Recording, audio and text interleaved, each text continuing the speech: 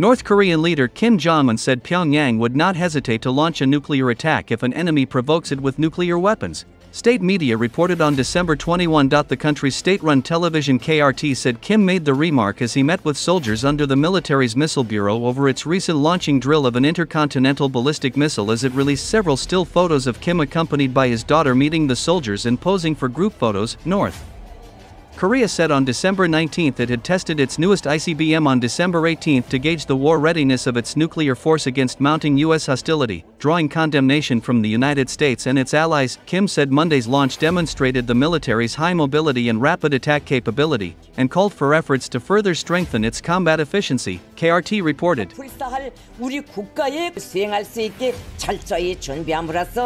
전쟁 방지와 평화 수호에 빛나는 용의 경의를 표하시면서 믿어온 군인들을 한 품에